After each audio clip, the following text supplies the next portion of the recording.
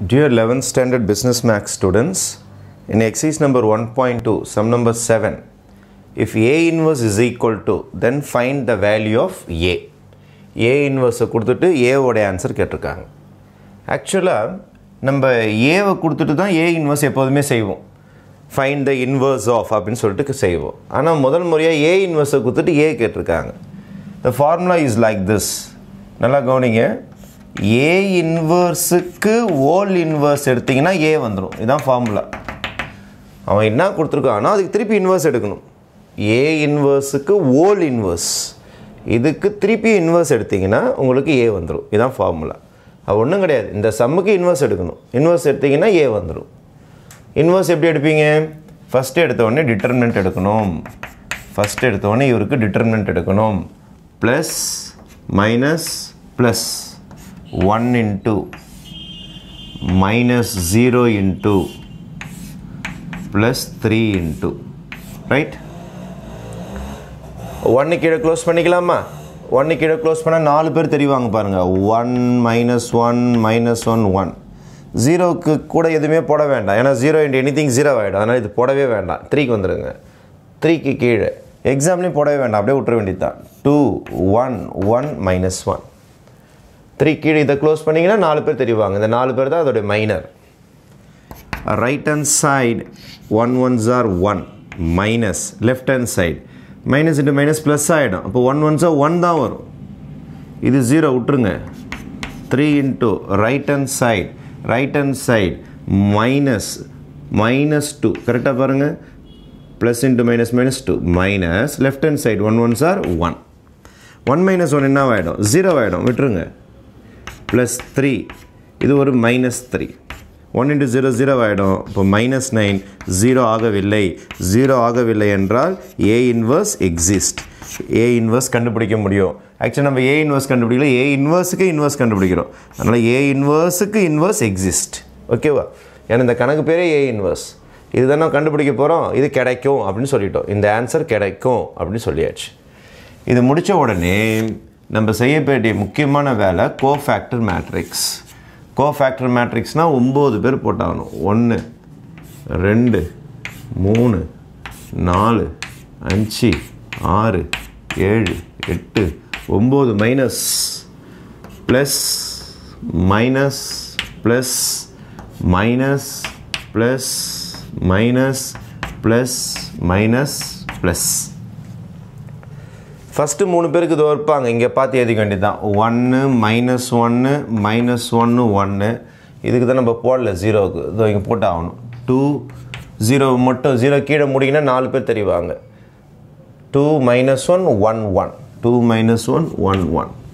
அப்புறம் இதுக்கு இங்கேயே இருக்கும் 2 1 1 minus 1. இதெல்லாம் எழுதிக்கலாம். இதுக்கப்புறம் நீங்கள் க்ளோஸ் பண்ணி தான் கண்டுபிடிச்சாகணும். இதுக்கு 2 உடைய ரோவையும் காலமையும் க்ளோஸ் பண்ணிட்டா இந்த சிம்பிள்லாம் பார்க்கக்கூடாது. நீங்கள் இந்த சிம்பிள் டிட்டர்மினன்ட் போகிறதுக்கு மட்டும்தான். 0 3 minus 1 1. அதுக்கப்புறம் சென்டரோடைய ரோவையும் காலமையும் க்ளோஸ் பண்ணணும். சென்டரோடைய காலமையும் சென்டரோடைய ரோவையும் க்ளோஸ் பண்ணணும். அப்போ மேலே 1 3 கீழே 1 1 1 3 1 1.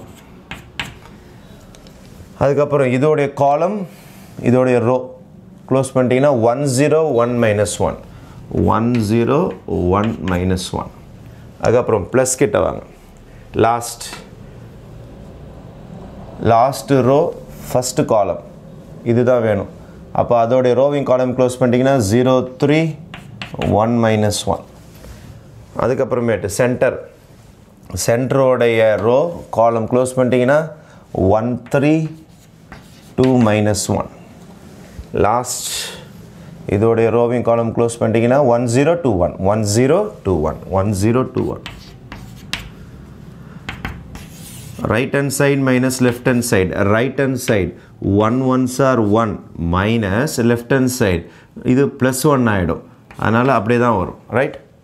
அதுக்கப்புறம் minus right hand side 1 2s are 2 minus left hand side இதில் ஒரு மைனஸ் 1 வருது. அப்போ இது ப்ளஸ் ஆகிடும். இங்கே ஒரு மைனஸ் 1 வந்திருக்கு லெஃப்ட் ஹேண்ட் சைடில். இங்கே ஒரு மைனஸ் இருக்குது plus 1. Right hand side minus 2 மைனஸை போட்டு left hand side 1 1s are 1.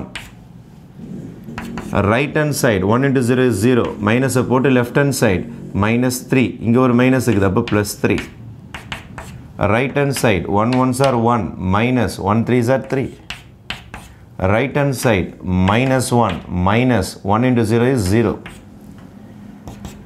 right hand side 0 minus 1 3s are 3 right hand side minus 1 minus 3 2s are 6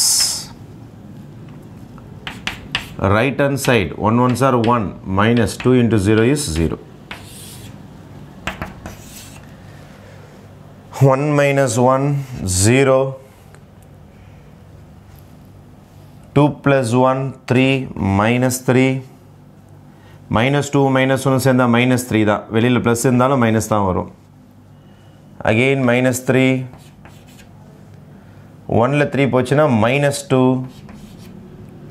minus 1 தோ ஒரு மைனஸ் இருக்குது அப்போ என்ன ஆகிடும் உங்களுக்கு plus 1 ஆகிடுமா plus 1 again minus 3 minus 6 minus 7 minus 7 minus சேர்ந்தா plus 7 1 minus 0 is 1 இதான் AC after finding AC adjoint கண்டுபிடிக்கணும் adjoint A is equal to AC யை transpose பண்ணணும் அப்படியே transpose பண்ணி சொல்லுங்க ரோலாம் காலமாக மாற்றுங்க 0 minus 3 minus 3 minus 3 minus 2 1 then minus 3 7 1 ரோவாக இருக்கிறதெல்லாம் காலமாக மாற்றியாச்சு ரோவாக இருக்கிறதெல்லாம் காலமாக மாற்றினா அது பார்த்தா டிரான்ஸ்போஸ் நமக்கு தேவை இன்வர்ஸ் ஏ இன்வர்ஸுக்கு இன்வர்ஸ் ஓகேவா இப்போ நம்ம போட்டுன்னு இருக்கிறது ஆக்சுவலாக A inverse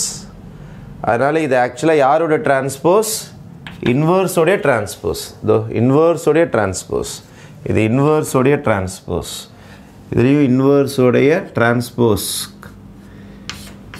இன்வர்ஸோடைய cofactor sorry இன்வர்ஸோடைய கோஃபேக்டருக்கு transpose இன்வர்ஸோடைய கோஃபேக்டருக்கு transpose ஏன்னா நம்ம போட்டுங்கிறது ஏ இன்வர்ஸுக்கு இன்வர்ஸ் கண்டுபிடிக்கிறோம் அப்போது இந்த மேட்ரிக்ஸ் பேரே ஏ இன்வர்ஸ் இப்போ ஏ இன்வர்ஸுக்கு டிட்டர்மினன்ட் ஏ இன்வர்ஸுக்கு கோஃபேக்டர் அந்த கோஃபேக்டருக்கு டிரான்ஸ்போஸ் அப்போ ஏ இன்வர்ஸ்க்கு inverse is equal to 1 by determinant of A inverse into adjoint A inverse அப்போ இந்த இடத்துல கூட நம்ம adjoint Aன்னு எழுதக்கூடாது adjoint A inverseன்னு எழுதணும் ஏன்னா நம்ம கணக்கோடைய முக்கியமான வார்த்தையே இதில் ஸ்டார்ட் ஆகிடுச்சு A inverseல ஆரம்பிச்சிருச்சு அதனால் எல்லாமே A inverseன்னு செட் பண்ணிங்க ஓகே இது மட்டும் தான் கொஞ்சம் வித்தியாசம் இந்த சம்மில் நம்ம பழக்க தோஷத்தில் ஏவே வரும் நமக்கு ஆனால் நம்ம என்ன எழுதணும் ஏ இன்வர்ஸ் தான் எழுதணும் ஓகேவா சரி அப்போ 1 by determinant தான் கண்டுபிடிச்சிட்டிங்களா எவ்வளோ -9 into adjoint போட்டு வச்சுருக்கிறீங்க 0 -3 -3 -3 -2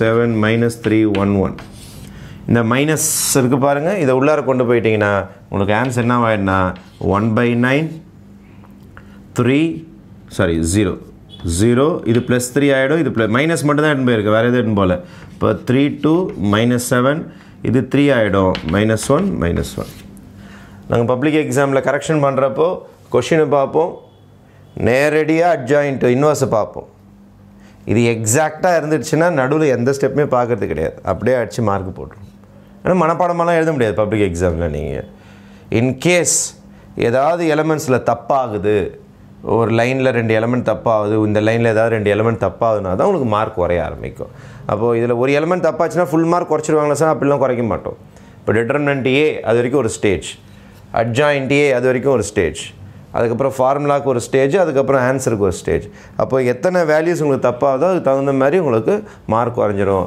அதனால் எக்ஸாக்டாக போட்டுட்டிங்கன்னா உங்களுக்கு கொஷினை பார்ப்போம் அதோட ஆன்சரை பார்த்துட்டு ஃபுல் மார்க்ஸ் அவார்ட் பண்ணிட்டு போயிட்டே இருப்போம் ஓகே தேங்க்யூ